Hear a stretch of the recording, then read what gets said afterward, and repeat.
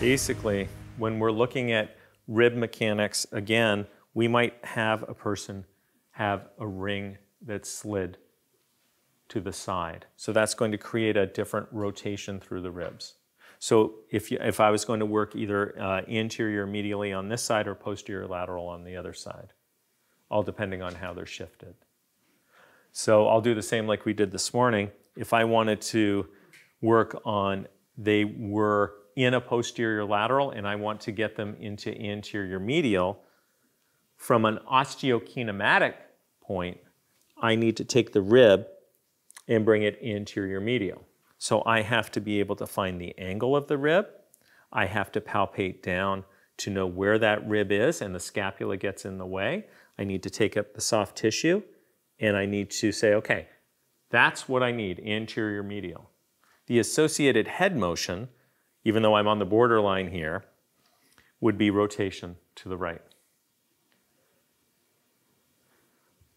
So then if I get to rotation to the right and I shift him this way, I can fix from the front and I can have him take a short breath out and then short breath in and then a long breath out. And as he breathes out, I move that rib into anterior medial.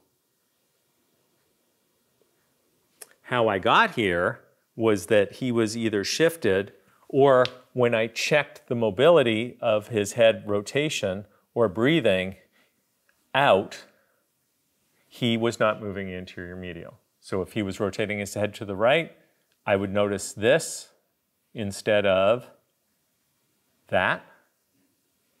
So no motion into anterior medial. Or when he took a short breath in and then breathed out, no motion was there, where on an out breath, he should move anterior medial. One joint does not make a dysfunction when it comes to the thoracic spine. So this might be a stacking issue. So we may have to do a shift correction and see if that fixes it. If it doesn't, then I'm going to do some kind of manipulation to the rib. If I go to the other side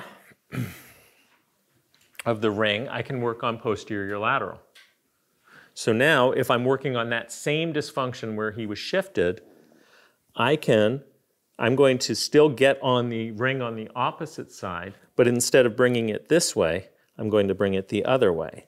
So instead of him turning towards me, he will turn towards me, because then we'll move the rib into this position.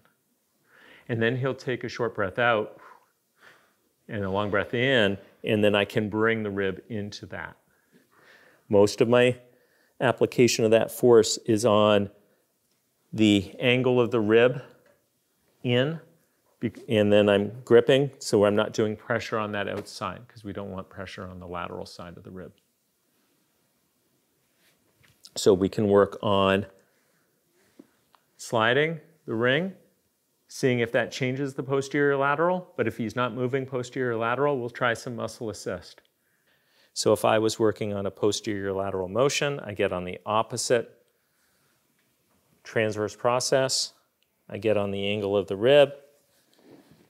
If I wanted, I could have him turn his head to the left.